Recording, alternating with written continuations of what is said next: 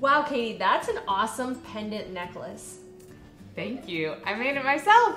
You can use essential oils with confidence and clarity, and one really fun way to use essential oils is in DIY jewelry, and we're gonna teach you how to make this cute pendant necklace.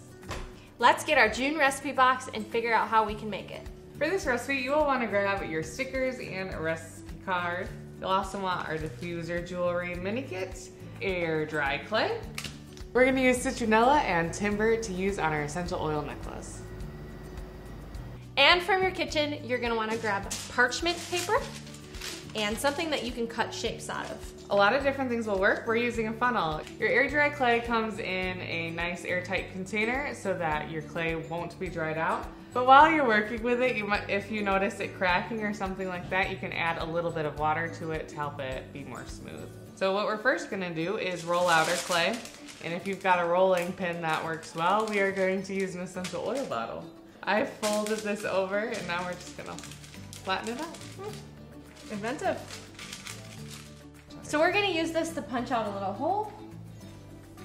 I'm next gonna use a spatula to just get rid of some of the wonky edges.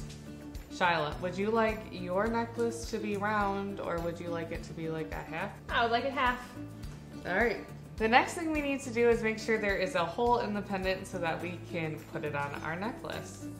So next we need this to dry. It can dry by sitting out for about 24 hours. You can also speed up the drying process by putting it in the oven at 200 degrees Fahrenheit for about 20 minutes.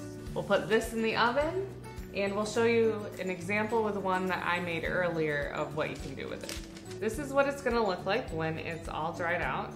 And this is string and beads from our jewelry mini kit that we are going to use to make our necklace. So how I like to put this pendant on the string is fold the string in half and put the folds through the circle of the pendant and pull it through. Then we're gonna use some of the beads we didn't use in our boho diffuser bracelet recipe. And since it's made out of air dry clay, which is a porous material, we can use essential oils with it because they'll naturally diffuse off the clay. And for this recipe, we need citronella and timber essential oils. And we're going to add 1 drop of each. And we'll let that soak in a little bit so that when we wear it, the essential oil doesn't drip onto our skin. If you're in a hurry, I like to dab it with a paper towel or something like that. Enjoy the wonderful aroma of essential oils throughout your day, and you can refresh this as needed.